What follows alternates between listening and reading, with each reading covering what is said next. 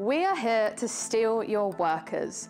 It's straight to the point and exactly what a minister from Western Australia has said about an upcoming trip to London. Paul Papalia is the Police and Defence Industry Minister, and he's part of a delegation coming to the capital to tempt Britons to a life down under. The mission is to solve a shortage of key workers such as teachers, police officers and doctors. Western Australia actually has 30,000 vacancies. So the group are coming armed with promises of sunshine, lower energy bills and higher pay. Nurses in Western Australia are able to earn almost 3/5 more than their British counterparts. Papalia also commented, "Many of our ancestors were sent from the UK to Australia as convicts. Now it would be a crime not to make the move."